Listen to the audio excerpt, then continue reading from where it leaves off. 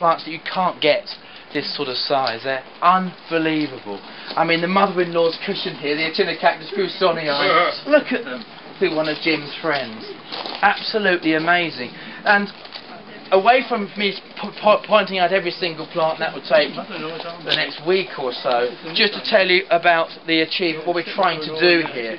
Unlike the garden, as you'll see, the areas aren't in their shapes. The areas I'm talking about are South America, South Africa, Mexico, Southwest states, Arizona, Texas, New Mexico, California in particular, and the Canary Islands. So they're planted in their right places in these 5 beds, which aren't in their shapes, as seen when you open your Oxford Atlas, and we haven't necessarily got, if we have it to complete fluke, the right rocks from their particular areas as well. They're mostly the rocks from dry river basins in Turkey. Especially attractive are the coral-like petrified rocks from dry river basins in Turkey here, a Tufa-style rock, through to the wonderful sandstone coloration rock used around the bottom. You can't see it because the Hottentot fig is covering that side, but we used in Africa over there. As I say, 1,634 different types of plant in here. The conditions we keep them in are quite simple. It has to be here, as there are just so few of us actually in the garden itself. And through Jim's advice, through books, the internet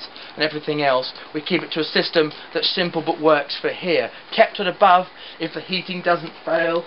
Kept at +3 or 4 degrees, with 2 heaters, 2 for £30, B&Q Dartford, placed right underneath each one of these cold air fans, £40 for 2, B&Q Dartford, which then circulate the air, the hot air rising and circulating the air. So it's about keeping it above freezing, yes, but with the real movement in the air is really important as well, with good ventilation on the sides and in the 2 doors, not too bad. The summer temperature in here this year was 38.6, so it can get pretty warm, as you'll feel now. Initially you think, oh, it's not that bad in here, even on quite a nice October day. It's quite warm when the sun gets on this quite south-facing area of the garden in this structure. It is just half a polytunnel.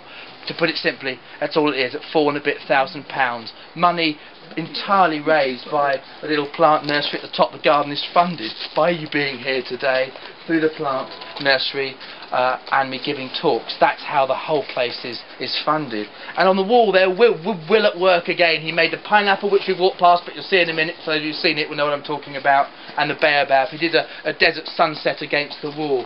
I think you'll agree, we originally were going to paint cacti on the walls, but I think cacti themselves do the talking when they're against the walls. Great fun, great fun.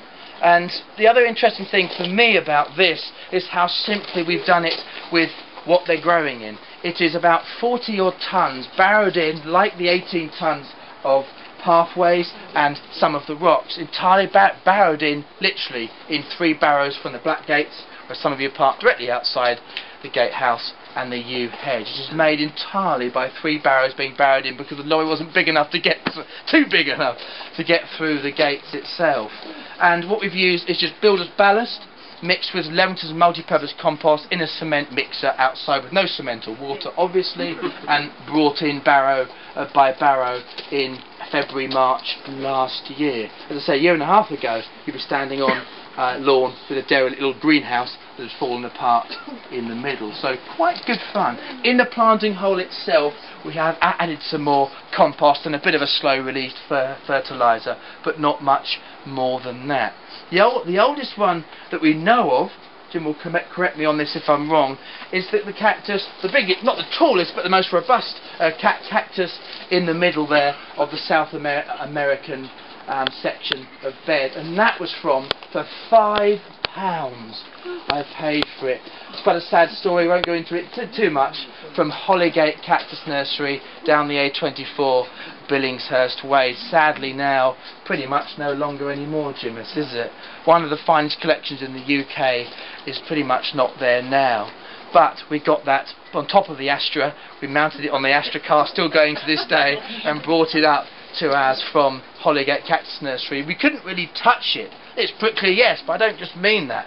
For ourselves, not to get damaged, but also it was quite sensitive. Beyond those spines, it's quite soft tissue. So we just got polystyrene trays whilst it was in the ground in this greenhouse, sown years and years ago. Polystyrene trays, granny's tights to secure the trays, and then some clothes, hats, through tea cozies, I love my hats, through to trousers, jumpers and everything else, more of granny's tights. Then the ladder alongside granny's tights, the trays and the clothes. The ladder then tied to the cactus, and with two people holding the ladder, pulling the cactus over while someone sensitively digging out some of the roots, we mounted it on our backs and put it straight onto the Astra. I've yet to actually touch that cactus without granny's tights, plastic and polystyrene trays and everything else.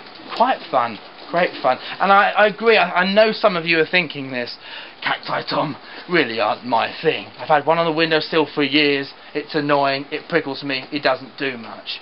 Maybe. But in a display like this, I hope you'll agree anyway, they look quite fun. And they're very, very interesting. Where sisal rope comes from, agave sisal. Where tequila comes from, to the left of the spotted one at the front there, agave tequilana. These extraordinary prickly pears armed to the teeth. These funny horse crippler style puntias here. Amazing characters, they really are. And look at this one here, Jim's personal cactus, Cactus geometricans. There's no made in Taiwan sticker at the back. That is actually real, isn't it? Absolutely amazing. And then beyond that, the last thing to point out before we get to the last structure this afternoon are these Hoodium acrantha, called the dog poo plants. They've got quite a strong smell. Not so much this afternoon with your food coming up. We don't want too many sniffs of this flower, but it does attract lots of carrion flies to it, to pollination. And after pollination, the seed pods develop quite quickly. These extraordinary structures that once ripe spill out this fluffy, quite airy seed. Hoodium acrantha from the Kalahari Desert, Botswana, Namibia, parts of South Africa. It's quite a specialised Asclepiad from that area, but great fun. Great